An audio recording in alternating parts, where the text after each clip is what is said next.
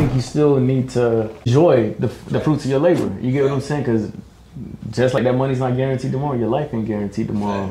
We're saving up for this day so we can finally take this trip. But if you're responsible enough and you got all your assets and you got your liabilities together and you know what's coming in and what's going out and you're responsible enough to enjoy yourself, I'm all for like enjoying yourself, because we all work hard. We all bust our ass, you know what I'm saying?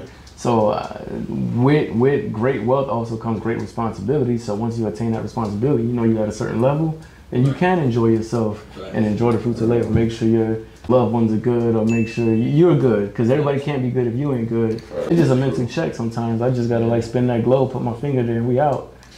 Especially if I put in that work. Can't nobody tell me I ain't earned it. Nothing's been given to me. I've earned everything, so I can enjoy this. I can enjoy this watch. I can do whatever, as long as everything under me is taken care of, and I still do my job at the shop or whatever I gotta do. Then we can enjoy the fruits of our labor and not feel guilty about it.